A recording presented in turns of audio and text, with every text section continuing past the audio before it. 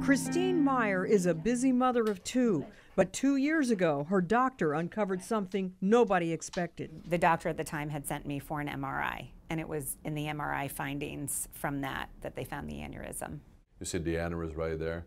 Scans showed the aneurysm was 2.5 inches behind her nose and right eye. I did not have a lot of options because of the location. How many fingers right there? 2.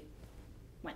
Neurovascular surgeon Ricardo Hanel thought Christine would be a good candidate for a minimally invasive procedure being tested for the first time on small and medium hard-to-reach aneurysms. It's called the pipeline embolism device. Surgeons thread a tiny catheter through the groin or wrist. So through that tube, I can feed this little mesh and very carefully push the mesh to get on the contour of the vessel. The pipeline diverts blood flow away from the aneurysm, allowing the vessel to heal without an invasive brain surgery. So once you close this aneurysm, you can very nicely tell the patient you're cured. Not having that constant fear and worry is the most amazing thing.